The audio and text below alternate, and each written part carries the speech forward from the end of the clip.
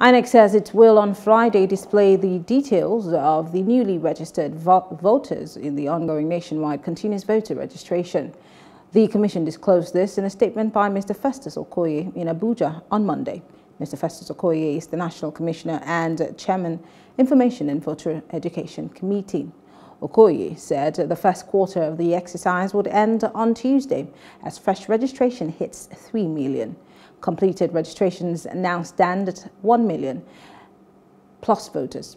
Youth between the ages of 18 plus and 34 still constitutes the majority, with 771,770 completed registration, and that's 71.33%. In terms of occupation, students from the largest category was 439,608, and that's 40.63%.